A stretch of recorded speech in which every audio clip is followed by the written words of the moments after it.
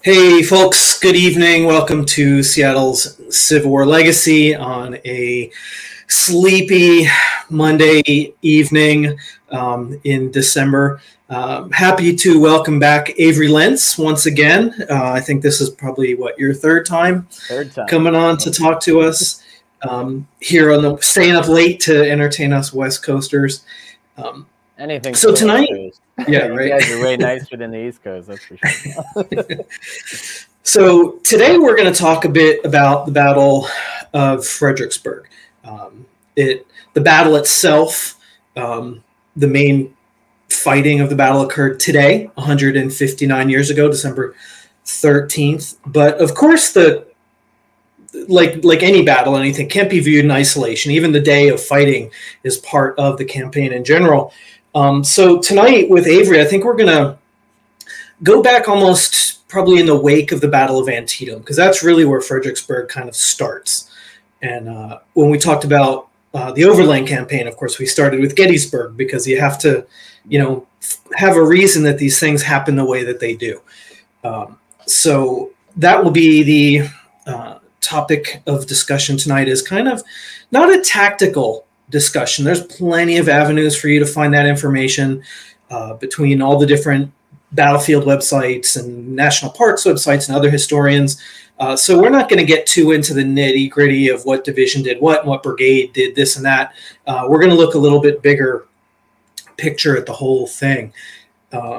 So Avery, just real quick, for anybody who hasn't seen you here before, just tell us a little bit about your kind of background and interest in why Fredericksburg and, of course, Spotsylvania County in general is something you know so well. Sure. So I studied American history and Civil War studies at Gettysburg College for undergrad, and then I went on to get my master's at Shippensburg University in applied history, which is more in museum studies, battlefield preservation, and any type of public interpretation of history and landmarks, kind of outside a classroom or an academic setting. So I always had a desire to work with the National Park Service. When I was younger, I got an internship at Gettysburg for the 150th of the battle, and it was a huge moment to be a part of. And after that, I ended up working 4 summers for Fredericksburg and Spotsylvania National Military Park. And while I was there, Fredericksburg was a big part of the job. Obviously, it's in the name, and obviously, if you've never been to Fredericksburg, definitely recommend it. It's one of the coolest towns, cities, whatever you want to call it, on the Eastern Seaboard, in my opinion. And it definitely was a big deal back in the day. It's a bigger deal now. I mean, Fredericksburg has the biggest mall on the East Coast, I guess, or shopping hub is that's what they're known for today. But obviously, the town's great, the community's great, the historical atmosphere is very pervading. You have Mary Washington, her house is there. George Washington's childhood home is there. And so it's, there's a lot of Virginia history, but there's also a lot of rich American history that intersects in and out of Fredericksburg over time. And, everyone, of course, came, the big allure to Fredericksburg is the stone wall that, as seen in the movie Gods and Generals, that obviously sparked a lot of people's interest in coming to the park to see that side of the story. But as we'll talk about tonight, that was obviously a very small part of it. And I was learning that on the job while I was there. This is a very intricate campaign, and one of the most important lessons that they teach you as a park ranger, especially if you deal with Civil War and Terp, you're dealing with the ideas that people are bringing to you from outside sources.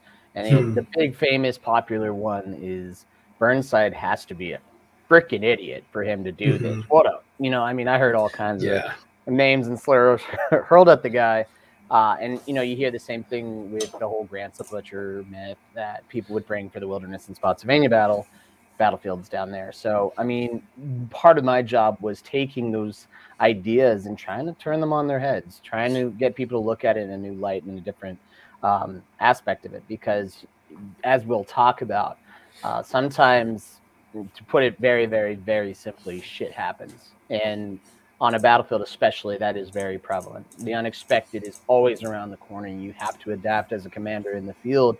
But you also have to consider what is eating at them at the back of their minds, especially the commander of the Army taking orders from the President of the United States directly, and on a campaign that is very much politically important and politically strategic as it is militarily strategic. So there's a lot of reasons why Fredericksburg is such a fascinating campaign, and I think it's because it's a great example.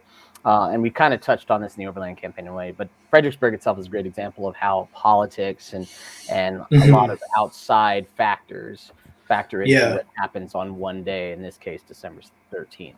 Yeah. It's I've learned over the years to appreciate that convergence of factors in this battle. And of course, it happens when there's, in the context of everything else that's happened in the war at that time, as well as 1862 rolls into 1863. But it's so rare that we have such a big military event at this time of year that it almost makes us think about it in an isolated kind of way. I think anyway, especially in the reading about it, there's so much on the military history, but a holistic look at the battle is kind of hard to find. And I think that's more important than anything, as understanding, and of course the losses were catastrophic in the fight, and strategies were adjusted, and military structure in the Army of the Potomac was changed.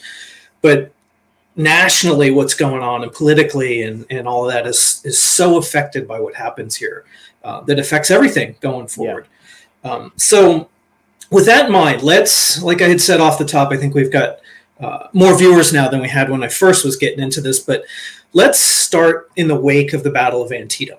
So General Lee has been, for, I think you and I agree on this, defeated at Sharpsburg, and he's sent back south across the Potomac River. And we have again, there might be some mythology behind this too, but McClellan is sort of stuck and he's sitting on his heels and he's not doing anything in Maryland. Lee goes back south into Virginia. And then the next thing on the calendar is Fredericksburg 3 months later. So what happens in between? And we can start with this scene here, which I think we've all seen many, many times, is Lincoln coming down to deal with McClellan in the wake of Sharpsburg. And this is where the Fredericksburg campaign really begins, is probably right here in this tent. Yeah, so I've heard that photo, I believe it's supposed to be October 12th when Lincoln visits McClellan at Sharpsburg. And, that obviously is a incredibly bloody battle, the single bloodiest day of American military history, 23,000 casualties for both sides. And in terms of the percentages of the armies, Confederates take a higher percentage of casualties, even though they take less than the Union forces. But nevertheless, both armies need to just take a minute and take a breather, try to catch their breath. And I think that at this stage in 1862, that's very normal. Obviously, you're not going to see the continuous fighting like that we will see in 1864 that we discussed in our previous episodes. But for the Union Army of the Potomac, they are going to be consolidating a lot of their units, because a lot of their units were spread out. A lot of different divisions and corps and whatnot are not all at Sharpsburg when that battle takes off at Antietam. So the Union Army is going to be taking that time. I do have to give it to McClellan that he is going to be taking some time to reorganize, and not to mention on October 10th, 1862, Jeb Stuart will ride up to Chambersburg, Pennsylvania. He'll raid there. He'll steal a bunch of Union supplies. He'll capture some Union prisoners who were mostly wounded soldiers being brought up there from Antietam. And he's going to burn the railroad depot there. So he's going to gather a whole portion of different supplies, like kind of similar to his ride around the Union Army during the Gettysburg campaign. And so after this, I mean, if you're McClellan, it's understandable that you might be a little more cautious than you previously have been, especially with being not too far from Washington, but far enough that Confederate cavalry riding around you is a considerable threat. So it could explain his sluggishness here. And he did have an initial plan. He is going to have the very small but very uneventful Loudon campaign, a lot of cavalry skirmishing, and a lot of infantry skirmishing as well, but not a full-fledged fight. The Confederate Army is going to split up, and half of them under Jackson, obviously Jackson's corps, the Second Corps of the Confederate Army, they are going to head to the Valley again, where they had reigned supreme there in the spring of 1862. So they're going to return to the Valley in early fall, and they're going to stay there, anchored around Winchester and areas between Winchester and Lynchburg, and basically stay in that area there. Yeah, you see their lines and whatnot. around Front Royal as well. And this map covers what, about a month of activity. So yeah, the positions that Avery is referring to right now are reflected on the map, and the entire month of what he's going to talk about leading up to Fredericksburg. It's all contained on this single map here. So just so everybody knows what we're looking at. And Lee decides he's going to go with Longstreet. He's going to leave that autonomy to Jackson in the Valley, but he's going to head with Longstreet. That eventually they're going to head south to Culpeper Courthouse, which is a nice midway point. You can see that you can see Fredericksburg obviously to the east there, but you got to also remember Richmond is just a few miles south. And then you can see Washington on the map. So Culpeper is kind of a interesting position where you have the Blue Ridge Mountains to your rear. You can now face east. You can keep an eye on Washington. And if a Union Army does attempt to move, you have Jackson in the Valley. You have Longstreet at Culpeper. They do have to cross this area. And also, if you can look at the rail lines, if need be, if McClellan does try another Peninsula campaign, you can put the Army on the railroad, set them back down to Richmond. So Lee's position here is actually very strategic. But at this point, when a lot of the Union forces you see on the map are moving, there's going to be some changes on the Union side of things. So back to the northern side of things. After Lincoln's visit to McClellan, that visit was kind of meant for Lincoln to assess the situation, assess the condition of the Army, assess the condition of the officers and whatnot, and basically gauge what McClellan's going to do. And McClellan is very adamant that he's got a plan, and it's going to take time. And but there's a lot of accounts that say McClellan's very annoyed by this visit. He's very frazzled by Lincoln's continual pressure on him. And I mean, no one likes their boss breathing down their neck, but McClellan is going to be moving so sluggishly here that, there's a lot of action going forward here, or at least a desire for action on Lincoln's side of things, because the biggest political move that we have here in the fall is after the Battle of Antietam, the preliminary Emancipation Proclamation is announced. It's issued. And that, of course, is a wartime measure to liberate and emancipate all enslaved individuals in the states in active rebellion against the federal government. So what that means is everyone in the Confederacy, their states are free. Imagine, I mean, rhetorical question, Richard, but how many of those states do you think where the Union control is not prevalent, do you think that had much effect? Yeah, exactly. Yeah, not much. A lot of people have said that this, instead of the Emancipation Proclamation, it's a proclamation of emancipation. It's backwards. And it really much was that, but it is a wartime measure. And so for the areas that the Union Army has occupied, has gone through, any of those enslaved individuals who had been confiscated beforehand, they're now free. They're no longer confiscated part material of war as they were looked at, but they're now an emancipated people. But it is only a wartime measure. So this isn't like the 13th Amendment. When the war is over, whoever wins or loses, those emancipated people will have to go back to enslavement, or at least that was the idea. So the Emancipation Proclamation, regardless of its teeth, regardless of how much of an effect it did have physically on the war itself, it is absolutely a defining moment in the war so far. Now this war is going to be about something much, much different. Lincoln had already started looking and trying to change this war actually back in the summer when he starts coming up with these confiscation acts to try to move forces away from, or move the Union Army's goals away from just reunion and make one more freedom. And it gives the North more of a very strong cause to get behind morally anyway. And now, at least for the Union Army, obviously you're going to have people out there saying, well, everyone was racist back then. Well, yeah, no shit. The point is that on paper, the Federal Army, the U.S. Army, can now say that their cause is one that is for freedom, that they are out to emancipate 4 million enslaved people. Yeah. And so regardless of what they think of people in their own minds ideologically, as a causation of the war, as a cause to get behind, the North now has the moral high ground. Yeah. And it is said that with that proclamation, this is why, ultimately France and Great Britain decide not to give foreign recognition to the Confederacy.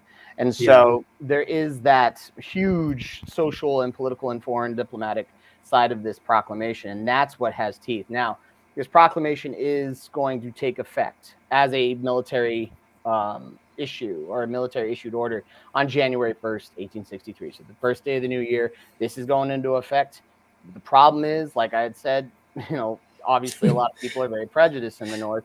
And midterms are just around the corner. So we have midterm elections in 1862, and the Democrats sweep everything. So it looks like, you know, they're making a resurgence. It looks like people are at least starting to voice a little more anti-war sentiment. You got to imagine after Antietam, there is that kind of fatigued feeling of, wow, this is such a bloody conflict. Should it really go on any longer? And now you're telling us it's a war about freeing African Americans or black folk and blah, blah, blah. You know, you have various people across the board not being in support of this proclamation, but nevertheless, like I said, this is their cause now. And I mean, it's not like everyone in the North's against the proclamation. Obviously, not everyone's for it, but not everyone's against it. People are pretty much down the middle, and there is a lot of consternation within the armies as well. The Army of the Potomac reacts to the proclamation very diversely, I should say. Some men, you know, find it very inspiring to have this new cause, this new just cause to get behind. Others are a little more, you know. Well, how about McClellan himself being a Democrat and having his own views that conflicted with what Lincoln was doing? Does that factor into this for him and their relationship at this point as we're coming upon that change? So, I mean, Cody and I actually touched on McClellan, this whole topic of McClellan and his ideologies during our Petersburg Part 3 episode. We were discussing the election of 1864. And a lot of people, the common, you know, narrative before this is McClellan is going to, you know, he's going to be running on a platform of armistice, that he's going to sue for peace, and that obviously he's not going to reinforce anything like the Emancipation Proclamation. And he's not even going to really, and a lot of people were worried that he wasn't going to ratify the 13th either. So, I mean, there's a lot of what ifs that play out of the election of 1864. But if you look back at 1862, there's a reason for that, because McClellan, you know, as you said, is a Democrat at the time, and he is very, I guess, open about his political leanings. Nevertheless, I mean, he never comes out and says this proclamation is an affront to me personally, and I would never fight for it. But at the same time, he had been adamant that this war was going to be a limited war. It was not going to be a total war. It was not going to touch on the subject of slavery. It was not going to touch on the subject of emancipation. That's not what this war was about in his mind. It was more about the reunification of the country. And for McClellan, that is the only goal that he really cares about. So a lot of people have said, you know, after the proclamation issued, that's why McClellan's going to drag his feet. There's not a lot of accounts that really support that, but I mean, it's not too far-fetched of a thought, given, you know, just how things pan out. And regardless, you know, as much as I can play devil's advocate, McClellan, he does not make a good case for that at all on what we see pan out. You know, he does have a plan, and this movement that we see on the map is part of that plan. He wants to now move back towards central Virginia, move south of Washington. It's going to be more of a overland campaign in the sense of the word, as we are now not taking the Peninsula route anymore. Even though there's still Union forces down there, the bulk of the Union Army of the Potomac will be moving in this area, or at least operating in this area. And Fredericksburg had been on everyone's minds. I mean, this is not the first time that both sides start to view or shift their views towards Fredericksburg itself. It should be noted, the Union forces were there in the spring of 1862. You had Irvin McDowell with the Union First Corps, which will be, at the time, the First Corps of the Army of Virginia, and those units will then become part of the Army of the Potomac. But McDowell's forces had been there in the spring of 1862. And there had been 3 major bridges that crossed the area around Fredericksburg, where the Rappahannock River flows around there. And those bridges are the Falmouth Bridge, the William Street Bridge has also been called the Chatham Bridge, and there was a covered railroad bridge there as well. All 3 of these bridges will be destroyed that spring by Confederate militia in Fredericksburg, which numbered between 900 to 1,000 men.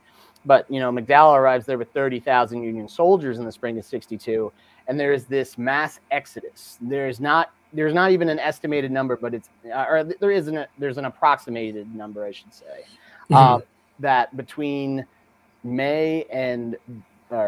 between April and July of 1862, in those 4 months' time, you're going to see roughly 10,000 African Americans cross the Rappahannock into Union lines to freedom. There's this mass exodus.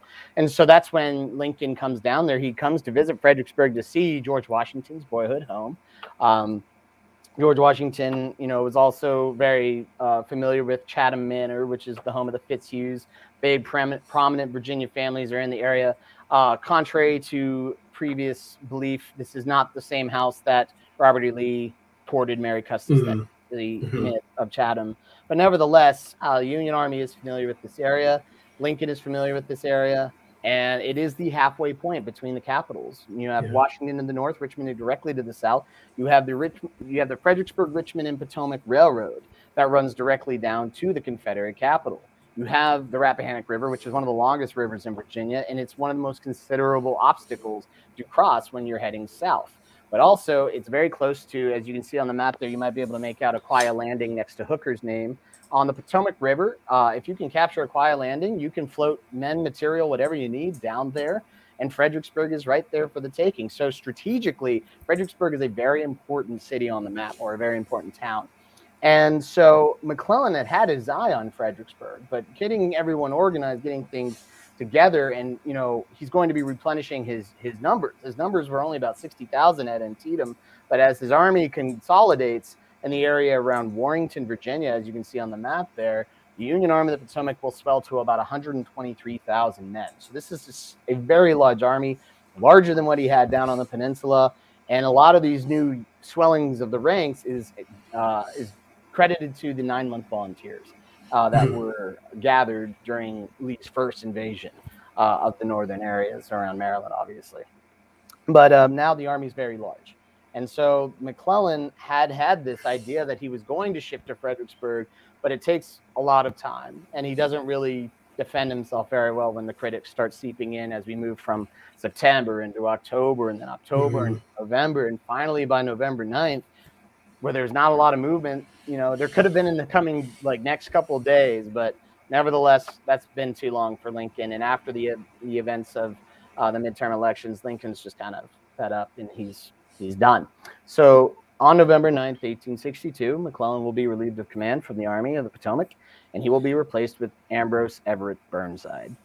And man, what a cool set of facial hairs. Let's go back here. Yeah, you got it. You had him. There we go. Yeah. So good old recognizable man of the war, honestly, I think. Not where sideburns come from, strangely enough. He just happened to have that name. Or, could he have grown the sideburns because of his last name? Who knows? But he is an 1847 West Point graduate. He does see some little action during the Mexican-American War, but not a lot. After that, he goes to civilian life, like many of the generals did after the Mexican War, and he will try his luck at business during the 1850s. He fails. He is a failed businessman during the antebellum period. But once the war begins, since he had previous experience and he's a West Pointer, he does get a commission in the U.S. Army. And so he will raise a bunch of volunteers. He leads a brigade of Rhode Islanders at first full run. They do get into considerable fighting there, and he does, for the most part, a darn good job commanding them in the field. So he has that experience. He's later going to, by the next year, in the spring of 1862, take on the Coastal Carolinas campaign. He's going to conduct amphibious operations at New Bern, North Carolina. And it's the first time that really any Union general in the war, with the exception of Ulysses S. Grant at Belmont, it's the first time that he coordinated between naval and ground forces, conducting an amphibious assault under fire from Confederate artillery during that. So that was very impressive. And those Carolina campaigns were a Union success, and one of the few Union successes in the Eastern theater of the war by this point. As we know, Grant lands a lot of victories in Tennessee, biggest being Shiloh, but in the Eastern theater, there hadn't really been a lot of luck. Obviously, the Peninsula campaign, it's going to end in a Union retreat back to Yorktown. Then you have, the disaster after disaster in the Shenandoah Valley that gives Stonewall Jackson such fame. And then you also have, in August, the blunders at Second Manassas under John Pope, which leads to the invasion of Maryland. And, of course, the bloody fighting at South Mountain and Antietam and Harper's Ferry. But mostly, obviously, the big one is Antietam there. So during the Antietam campaign, during the Maryland campaign, Burnside will be recalled back from the coast. He will take command of the Union 9th Corps. For a time, he was the wing commander, a left wing commander for McClellan's forces during the Maryland campaign. But during the battle, he is going to get downgraded after Jesse Reno is killed at South Mountain. He gets back he gets sent back to 9th Corps Command, and he will make a series of frontal charges at a very difficult place to attack, which is, of course, the Antietam Bridge, or the very famous Burnside Bridge. And that's kind of one of the first places where you see people start to really criticize him, because his casualties are bad. He's throwing forces at a very strongly entrenched Confederate enemy, and eventually the Union forces are successful in taking the bridge itself. But A.P. Hill's flank attack in the afternoon, it reels his forces back towards the creek and ultimately saves the Confederate Army from annihilation. So that's like really the only big mention of notoriety that the rest of the Army of the Potomac has with Burnside when he is given the command in early November. So a lot of them are saying, who the hell is this guy? You know, and he hasn't really been a very flashy character, because unlike Pope and McClellan, he's not very politically open. And at the very least, he doesn't even seem like he has any political affiliations. He seems like a straight through and through military moderate man.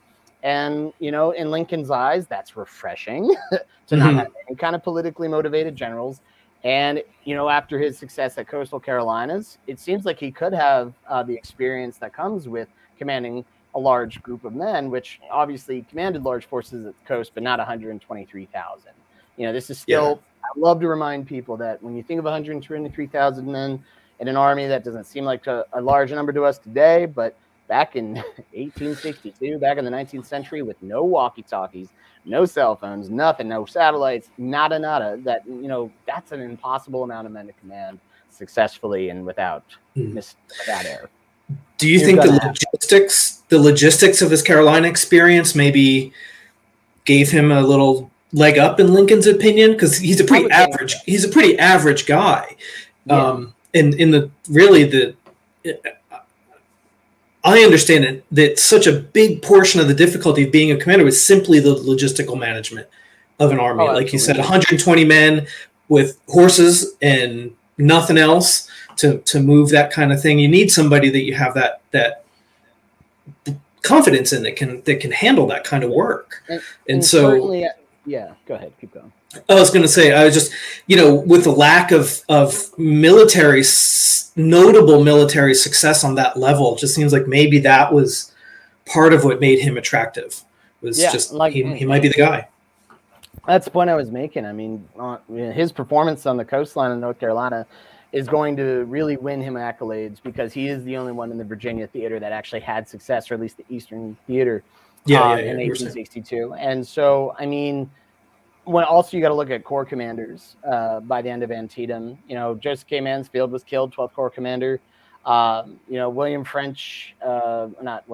Edwin Sumner, he's getting up there. He's old, he's grizzled. You can't really, pick him as a replacement or anything. You have William B. Franklin, but he didn't really, he was the former 6th Corps commander. He didn't really show a lot of drive during the Maryland campaign. And then, so really, if you look at the commanders, the top level commanders for the Union Army, it's Burnside or Hooker. Hooker commanding the 1st Corps, Burnside commanding the 9th Corps as a possible replacement for McClellan. And I think what's fascinating is when Lincoln is kind of, weighing his options here. Hooker is a Republican fueled general. So a lot of people behind Lincoln are saying, pick Hooker, go with Hooker.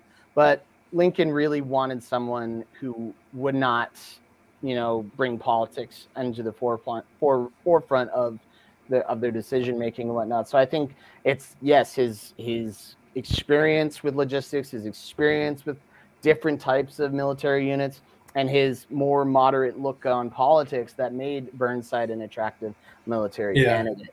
And what's fascinating is Burnside very quickly says, I'm not the man for the job. I don't want this job. He actually regarded McClellan with a wide amount of respect. It never really made sense because McClellan kind of dissed him on the Maryland campaign. But nevertheless, Burnside is so apologetic when he meets with McClellan to turn over command. And McClellan runs Burnside through his plan. So a lot of what Burnside is inevitably going to execute was at the very base of it, McClellan's plan to head towards Richmond.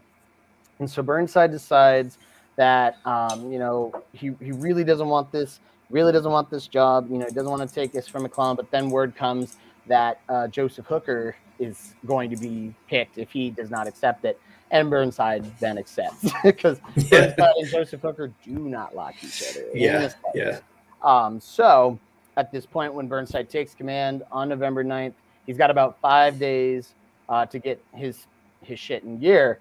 And on November 14th, or actually the day before, he had sent plans of movements and marching orders to Lincoln. And at this point, Henry Halleck, who is the military general-in-chief at the time, you know, Halleck is the middle guy between Lincoln and Stanton. And of course, there he is. So Henry Halleck, our old lame brains, as his nickname goes.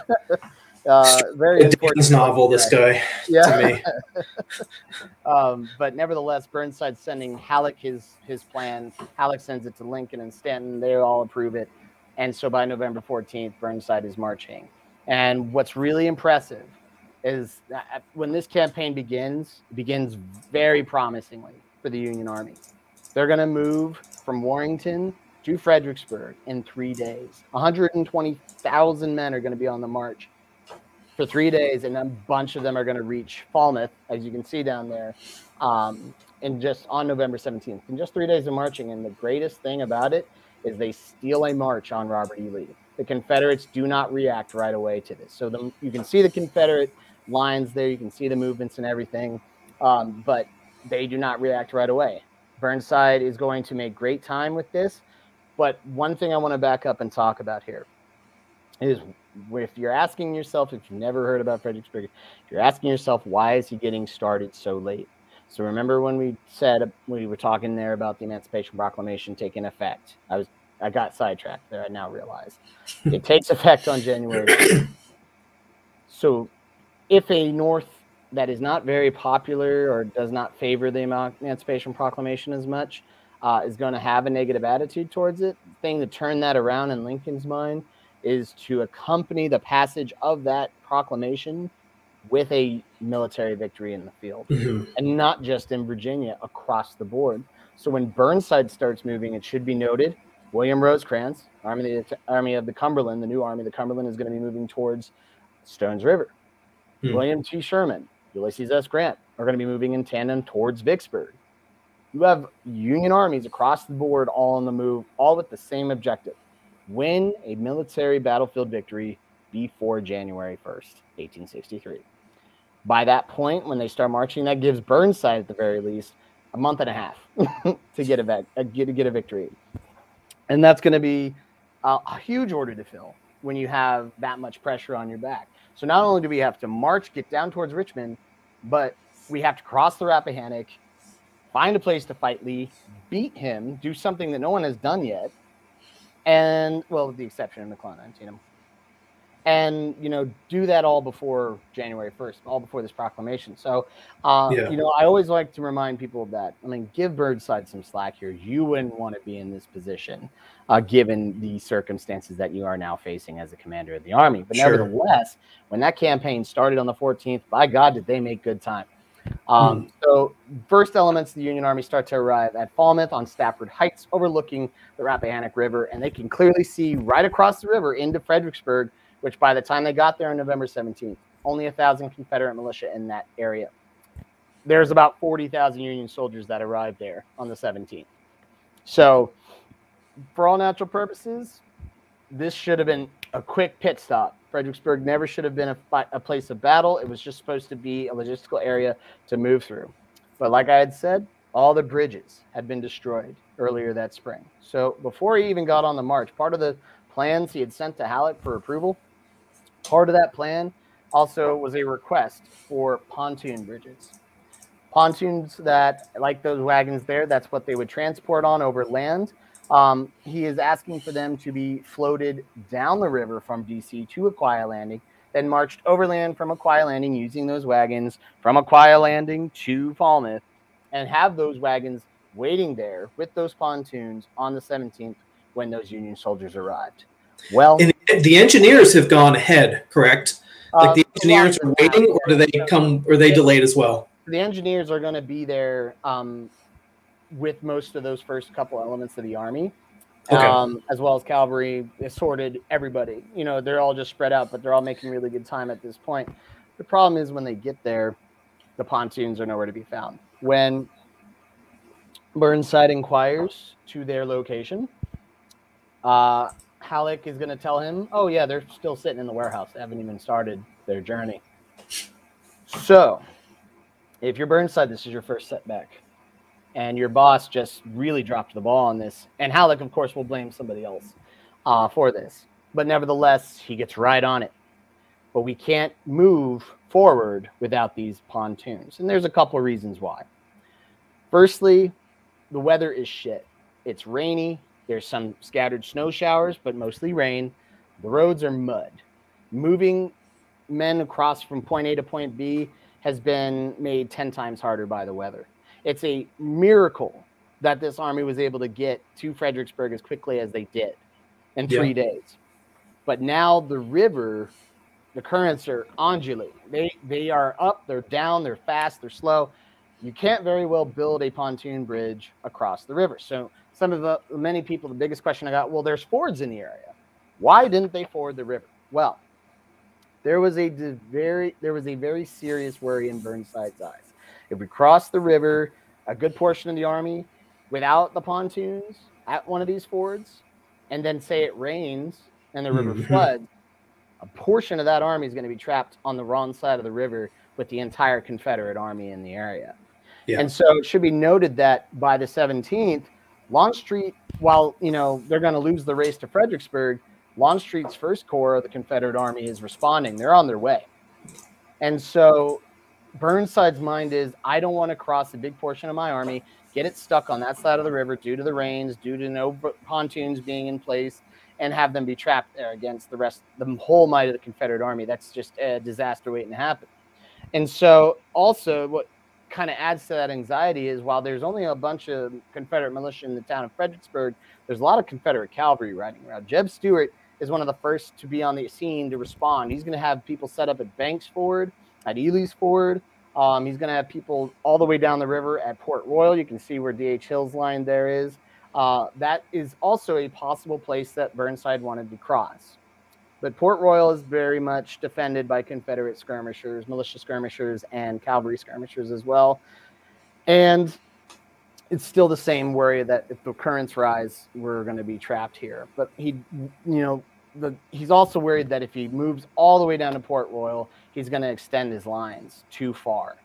From Aquia Landing to Port Royal, you can see there on the map, I can get my fingers together there, obviously.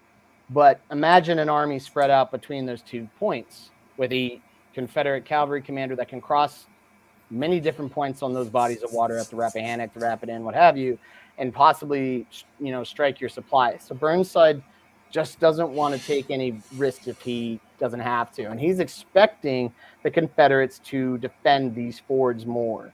So he decides that we're going to wait for the pontoons, and we are going to cross where the enemy least expects it. This is Burnside's words. He decides to cross directly in his front, right in the vicinity of Fredericksburg. He says, Lee will never expect this. Well, it takes about 10 days for the pontoon bridges to arrive at Falmouth. And by that point, it should be noted, 3 days after the Union arrived, the Confederate First Corps arrives on the 20th of November. They number about 40,000 men. So real quick, from 1,000 to 40,000 combatants, now it's no longer going to be an easy crossing. And even after the boats arrive on the 27th of November, Burnside still can't wait because the rains picked up again. And a lot of the fords, a lot of the places they were planning on crossing are now flooded. And the river is swollen, moving very quickly. And this means we can't build that bridge on rushing water. We have to wait till the tide calms. Well, finally, it looks like the river's going down by December 10th, or the current is slowing, and it looks like the water level's going down. And so Burnside decides that the 11th will be the day that the engineers will lay those planks to cross in the immediate vicinity of Fredericksburg. And meanwhile, none of this is a secret anymore to the Confederates, because they stole that march on them, and then they sat.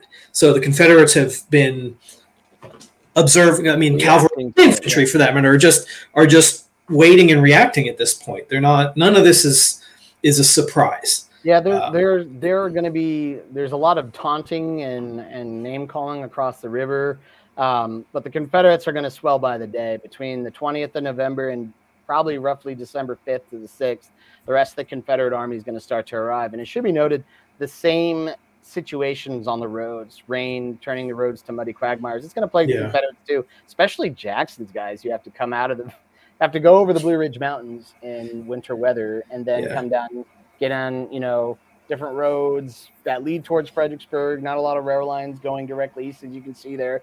So they do have to go overland, and so they're going to be bogged down, but they have all the time in the world to do this because unbeknownst to them, Burnside is waiting for the pontoons. Unbeknownst, he's waiting for the river to calm. Yeah. And so by December 10th, there's a Confederate army of 78,000 soldiers on the other side of the river. And they are now going to be aligned on a formidable defensive position waiting for the Union to make a move.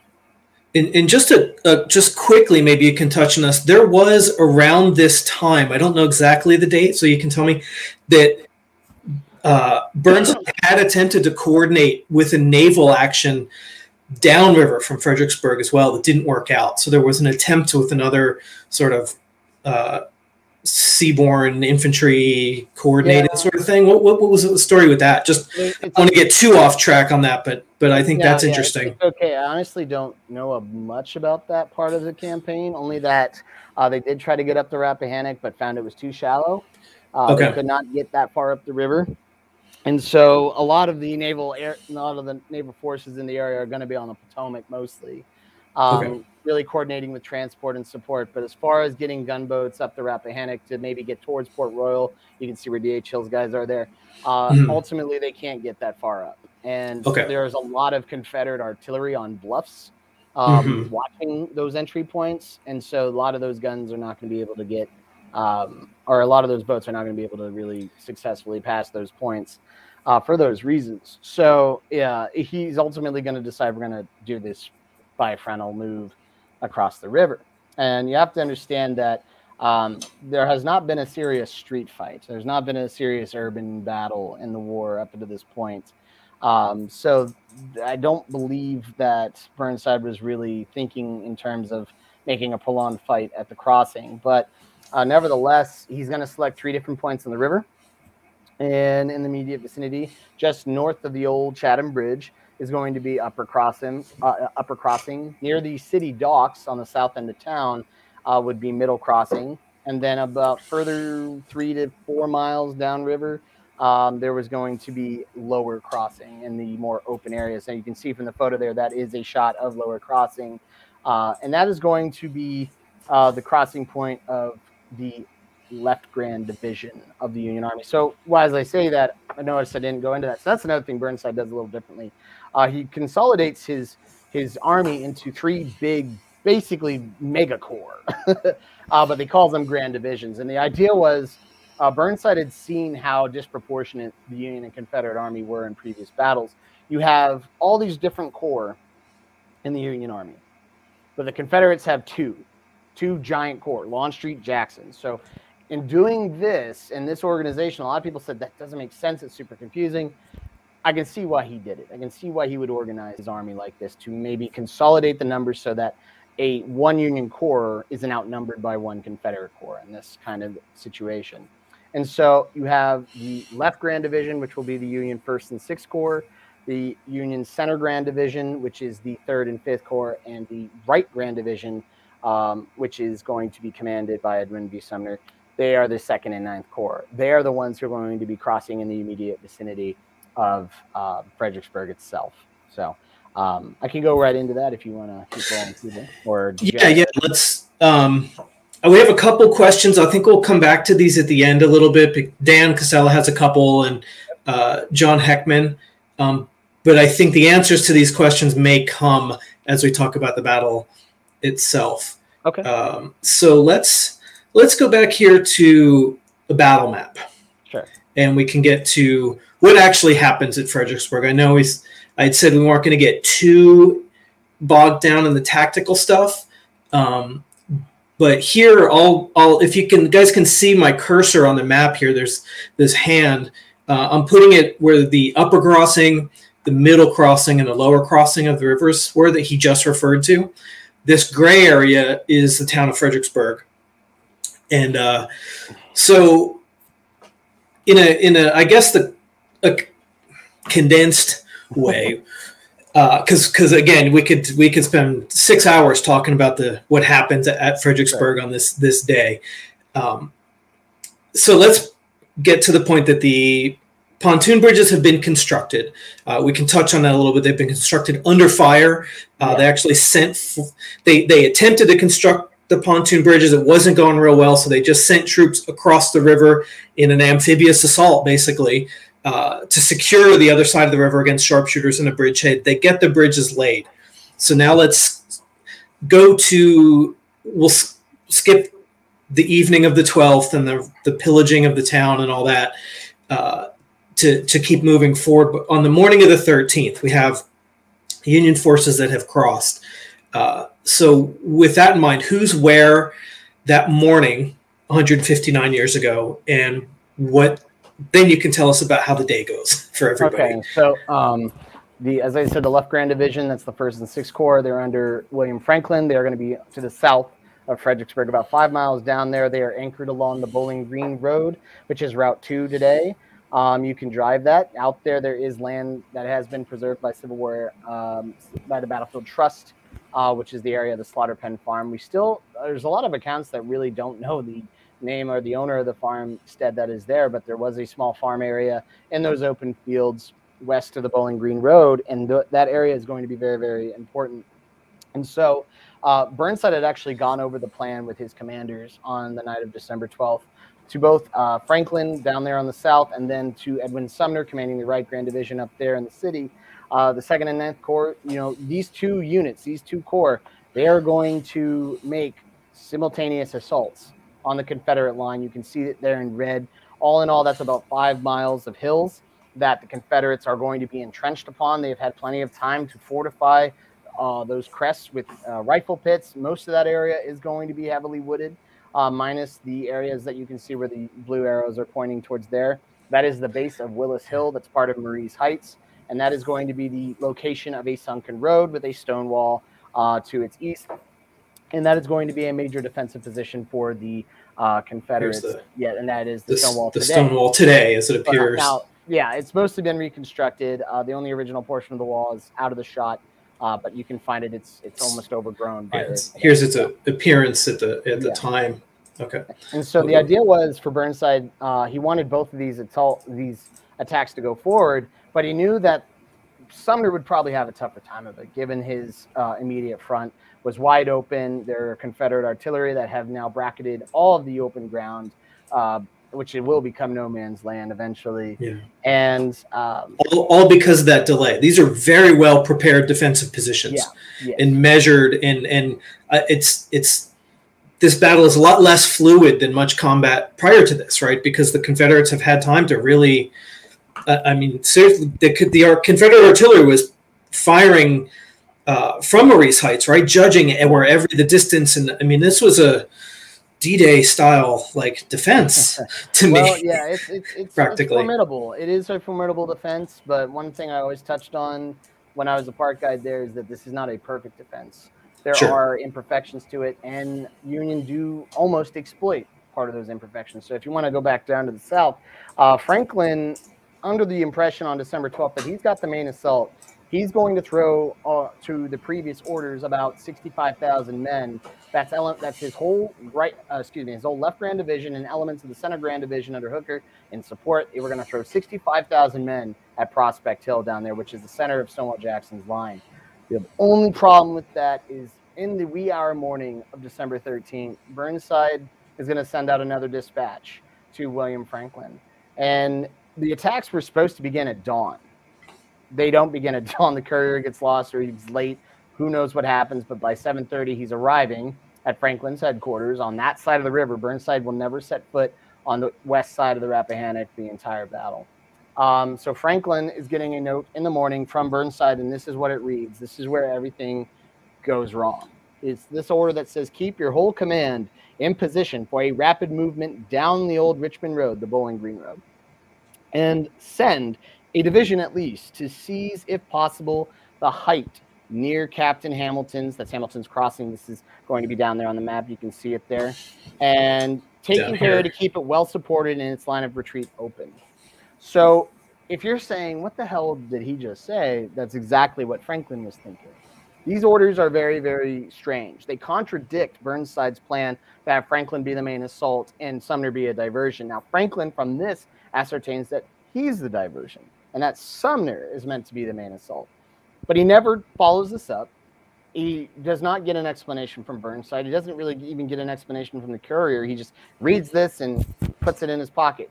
And what that means is, instead of having 65,000 men going at Prospect Hill, he's going to send about 4,500.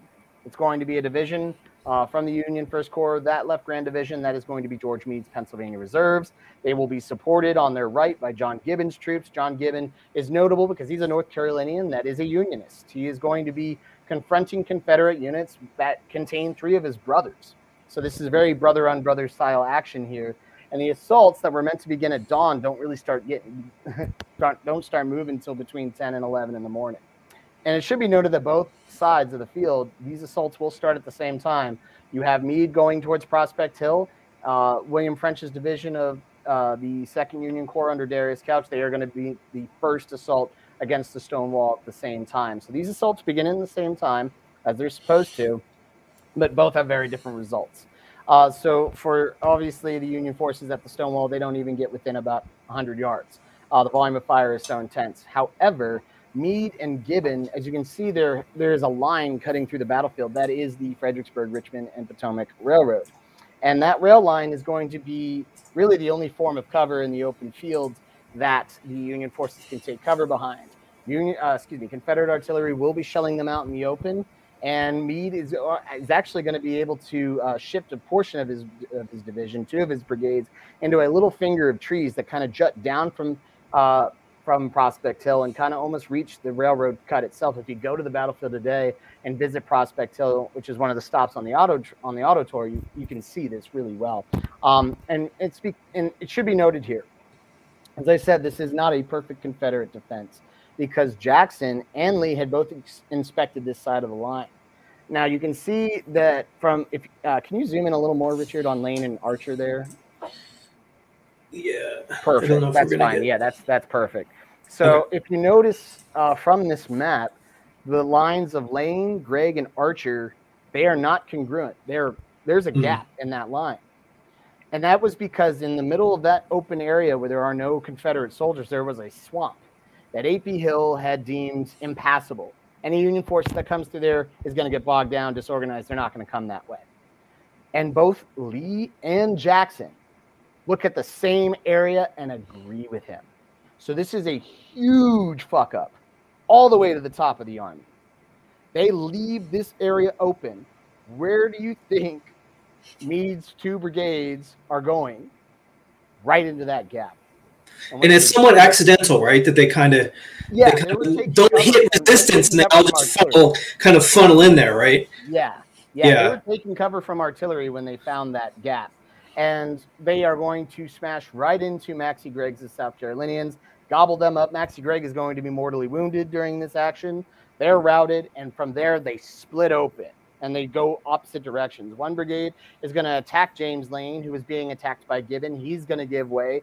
Archer down there is going to peel backwards. They're going to start shooting almost into the rear of his Tennesseans. At one point, the men of the 14th Tennessee take off running, and their brethren in the 7th Tennessee start shooting at them to get them to stop. I mean, it's a very heated moment, and this is all happening between 11:30 to noon as the assaults are continuing further up the line at the stone wall at the base of Marie's Heights. And so, isn't there something right in that moment, too, where Taliaferro and maybe A.P. Hill himself don't really believe that Meade's troops are there, and there's some reluctance to plug the hole as well. So even when they didn't think it was going to happen, it happens, and they still don't believe that it's happening. So this is it's really a perfect situation for Meade's troops. I mean, as beat up as they are at that point of the attack. But. Oh, yeah. There is no court. They are very disorganized by this point, I should mention. They're more like a mob of soldiers just shooting at anything that's not wearing Union blue.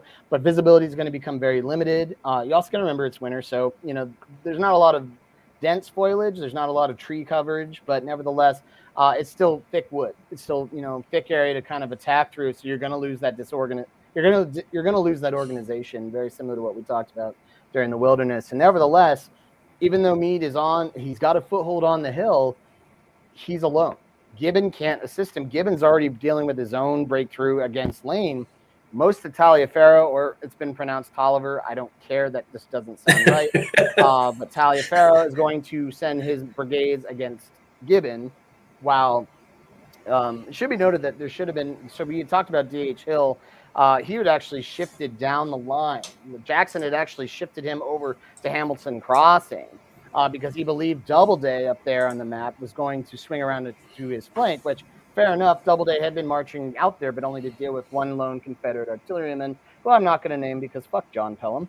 But the point is that nevertheless, the only real defense behind Hill is Jubal Early.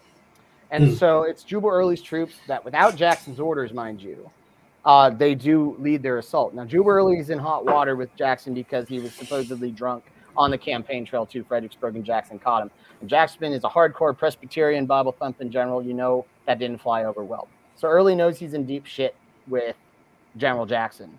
And here he acts without orders. He's going to throw as many of his brigades as he can into Meade's Pennsylvanians, and those guys are going to be pushed back. Meade does not have any reinforcements to exploit that. It's really only the First Corps involved. The most immediate forces in the area are going to be the Third Corps troops from the Sutter Grand Division. Most of the Sixth Corps, their sister Grand Division Corps, had actually been sent to the center of the line to hold against a possible Confederate counterattack up there. So that's why they're not in their immediate vicinity. That's going to be W.F. Smith there. That's William F. Smith, or Baldy Smith. He's going to be there, and more or less in support of that assault. Now, there is an element of that of the Union Third Corps that is going to be in the immediate vicinity. That is David Birney's division from George Stoneman's Third Corps. Birney is a abolitionist. He is, a very prominent general. He will rise to prominence in commanding a division in the Second Corps in the Overland Campaign. But Birney had gotten in hot water on the peninsula for making a move without orders before. And so what happens next is very interesting, and this is something that comes up in debate a lot, is why didn't Meade get the support he needed? After he is pushed off Prospect Hill, Meade rides back to the Bowling Green Road. First officer he sees is David Birney. Now, these guys are both the same rank. And Meade had sent a courier to Birney saying, hey, get your troops to come in behind me, support us, we have a breakthrough. Well, those troops never came. So by the time Meade is coming off this hill, his frock coat is filled with bullet holes. Somehow he never gets hit throughout the whole day. His division is in shambles. For those who have survived, they're now in disorganized state. They're taking cover behind a railroad cut, and they're now falling back towards the Bowling Green Road. So when Meade rides up on Birney, he is fuming. Just goes off on Birney. But Birney says, I can't take orders from you. You're the same rank as me. I need a corps commander to give me the orders to go forward. That would have been John Reynolds. He was the closest guy. Stoneman's not even on the side of the river yet either. So John Reynolds, First Corps commander, is the highest ranking officer who could have told Birney to go forward.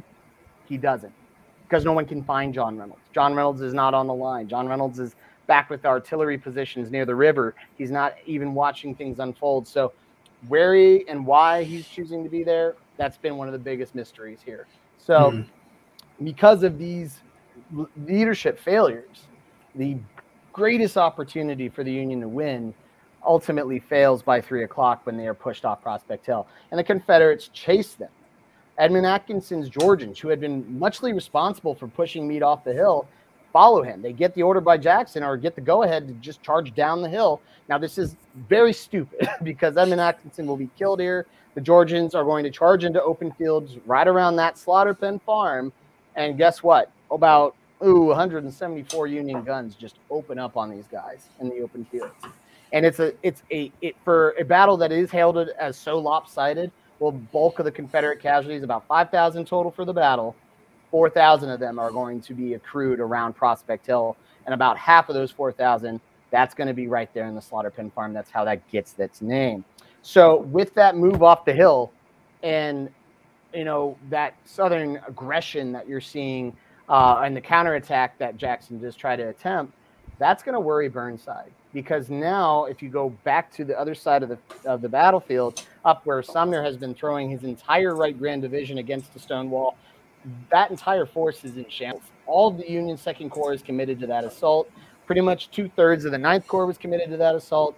No effect, no luck. No one's even gotten close. The Irish Brigade got within 100 yards and took horrendous casualties. Of course, they got to be noted, obviously, but nevertheless, this is going to concern Burnside, because now it's a post 3 o'clock.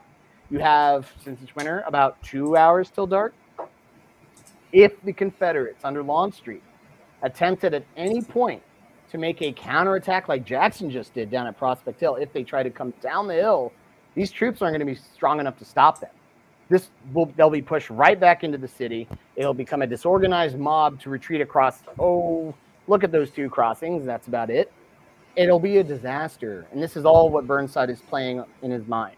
So that is why after these assaults go forward from the 2nd Corps and the 9th Corps, he's going to order the 5th Union Corps, including the 20th Maine, to continue to make the assaults to keep the Confederates in their positions, to buy for time. They're now they're sacrificing men for time here until it's dark enough to safely withdraw in an orderly fashion away from this position. So that is why the assaults will continue all the way till almost 6:30.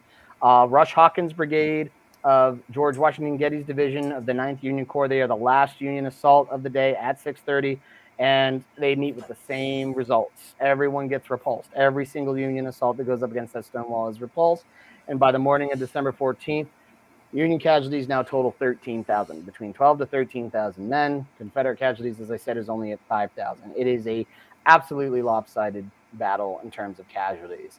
And from the perspectives of those who were there, Union had a much harder time of it, obviously. Yeah, go ahead.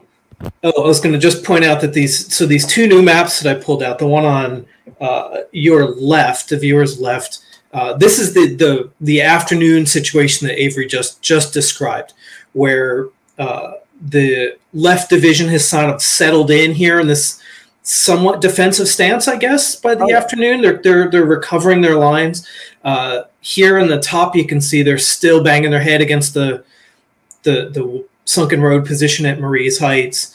And also, too, I noticed that these maps, there's no reinforcements on the other side of the river.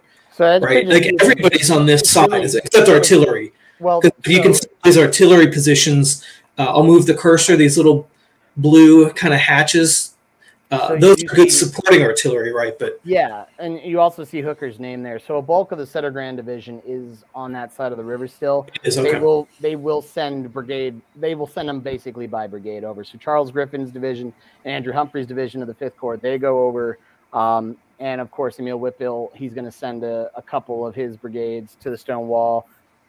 David Birney's division's over there. So it's piecemeal. There are still some reserves, and it should be noted the 11th and 12th Corps are all the way up in Stafford. So they are nearby. So there are reserves in the area. But in terms of safely back across the river, 2/3 of the Union Army's here. And it's a very dangerous position. Yeah, and they're on their own. If anything, if there is a counterattack, like you said, from the Union left flank or whatever, there's nowhere to go and nobody's coming to help you no matter what at that point. Yeah. So, that is what ultimately Burnside is going to keep ordering those assaults. So a lot of people say, oh, it was futile, it was useless, it was a waste of men. For those of us who can say that or who have said that, you probably never commanded an army before and you never faced something like that. So just think about it in terms of perspective, in terms of why you as a commander would order such a hard order. And he's going to watch, from the heights of Stafford Heights, he's going to watch everything unfold. And it's got to be a real shitty situation, obviously. So I got to give Burnside at least some sympathy there. And so it's going to be a few days before he raises the white flag of truce to collect his wounded out in the open. So a lot of the men who are still wounded out in front of Marie's Heights or in front of Prospect Hill, they are going to be laying out there for a few days. It's not till the 6th of December that the flag is actually raised, and finally a lot of the stretcher bearers are permitted to go out and collect the wounded, but many of which have perished due to blood loss or trauma, or even in some cases hypothermia. Temperatures did drop to between 25 to 30 degrees at night. They were between 50 to 60 degrees during the day. Yeah, I think that's an interesting thing too. I was going to mention that the temperature of this battle. You know, you see a lot of in more contemporary art depicting the battle. Everybody's in an overcoat with a scarf and this whole thing. It wasn't a frozen, snowy landscape. It was a mud pit. Yeah, it was extremely muddy. 60 degrees, and so thinking again about some of those factors of moving men and army around. Maybe the couple weeks before had been more rain, but it wasn't easy. Like they were committed, like this is where we're at, and this is probably all we're going to be able to move. As far as, you know, reinforcements or an alternative plan, like this is the hand he was dealt, like you said, and I do think the warmth maybe was actually strangely kind of a factor in that, because it made moving wagons and artillery and ambulances and all those things just that much more difficult. You really can't read a battle account from Fredericksburg without reading about soldiers slipping and sliding as they advance in the open. And it gets a little more graphic for the guys making the assaults after the morning assaults against the wall, because they're stepping through carnage as well, mixed with mud and everything else. And it's just such a horrific scene. It almost feels like a World War I style battlefield by the end of the day. But yeah, as soon as the sun goes down, the temperatures plummet. And I mean, that's just freaking, that's Northern Virginia, Maryland weather for you folks. For anyone who doesn't know, I think that hasn't changed in 159 years. So, but the point is, it's just, it's just a very abysmal defeat for the Union because of the, not just lopsided casualties, but because of the nature of many of them still being out there and men having to listen to men cry out every night until their voices are silenced. And on top of this defeat, Lincoln's going to hear of setbacks across the board. So Grant, when he had started going overland, you know, got to mention Grant, obviously. His campaign at Vicksburg is actually going to be delayed because his base of supplies was raided and pretty much destroyed at Holly Springs, Mississippi by my personal least favorite person in the world, Nathan Bedford Forrest. William Tecumseh Sherman's going to make a bunch of very similar frontal assaults against entrenched positions at a place called Chickasaw Bayou or Chickasaw Bluffs, just north of the city of Vicksburg. That ends in a very bloody repulse, but not as bad as this. And the only real light in the darkness is the tactically stalemated Battle of Stones River. But strategically, the Confederates will retreat. So it is a Union victory literally on New Year's Day, the day that the Emancipation Proclamation is signed into effect. So Lincoln will credit Stones River on the side of things with the proclamation. But Richard, rhetorical question time. Which battle do you think people were more concerned with, Stones River or Fredericksburg? Oh, Fredericksburg was it haunted. I mean, it haunted the war effort. It haunted politically.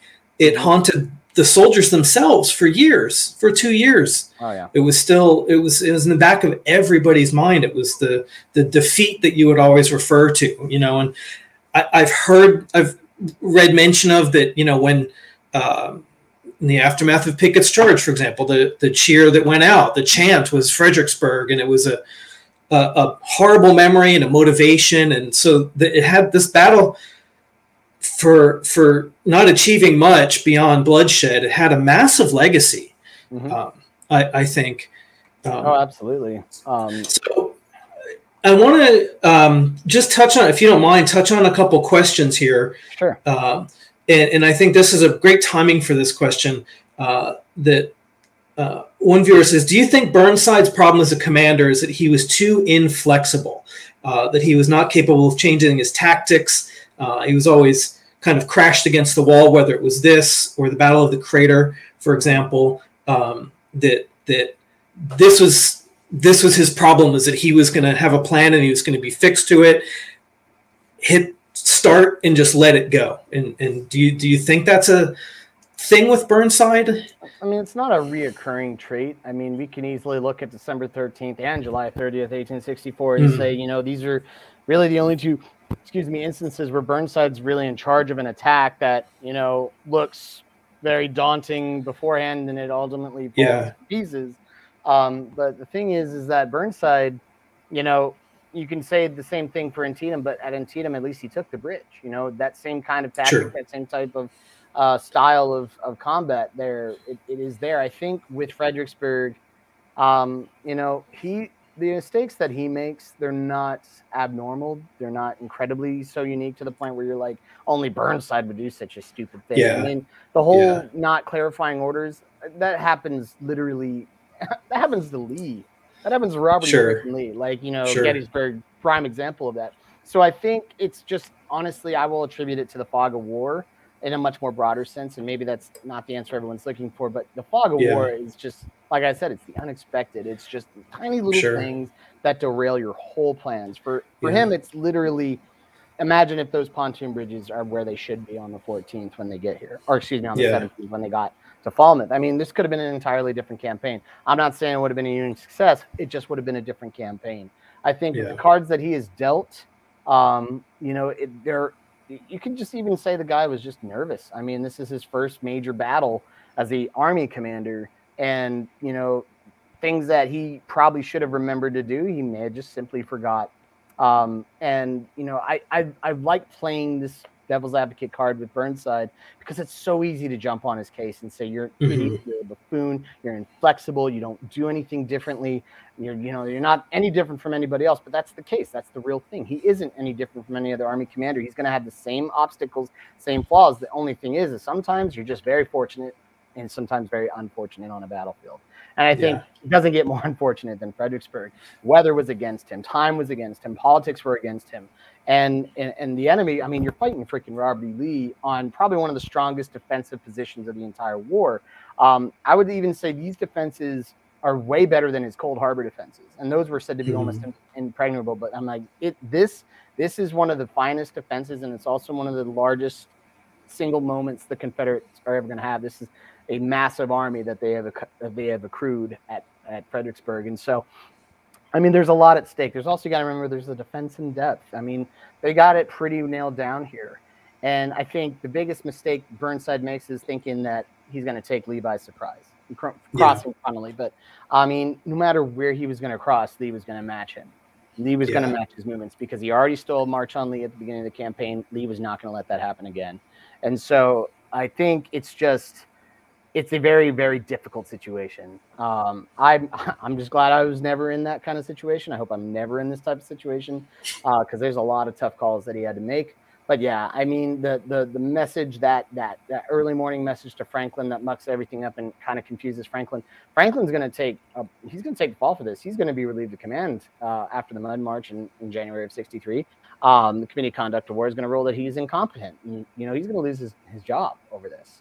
So, I mean, Franklin's defenses, though, this dispatch made no sense, you know, and Burnside never clarified it. So Burnside not following up, not being on the other side of the river, you can obviously, I can't forgive him for that. You know, you have to be flexible as a commander. You have to be able to move there. And I think in just that sense of things, it was just a rough day, rough morning from the start. And, I mean, nothing just really went right. Yeah.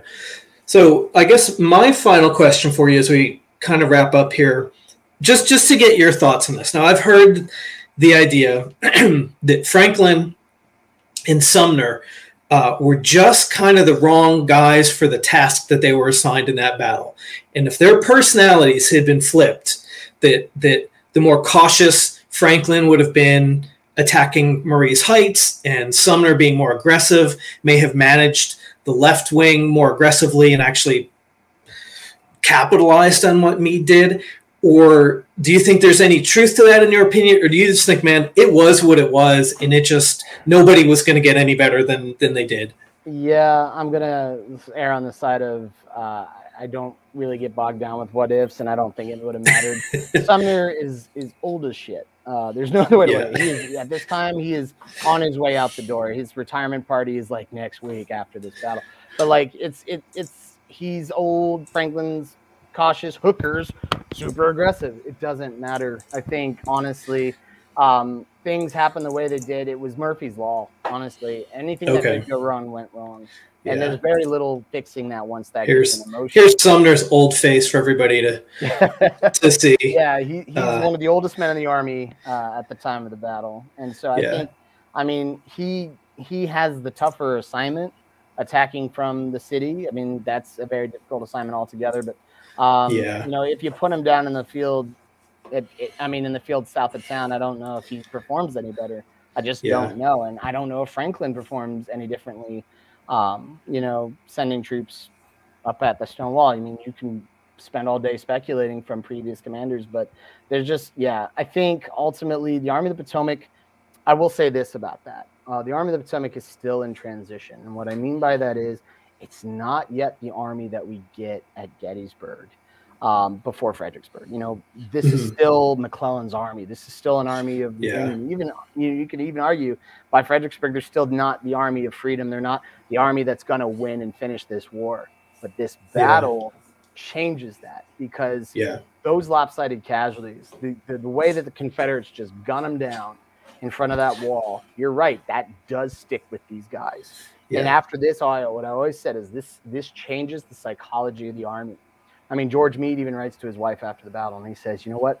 I can get one more good licking into the Rebs before this contest is decided. I don't care who the victor is.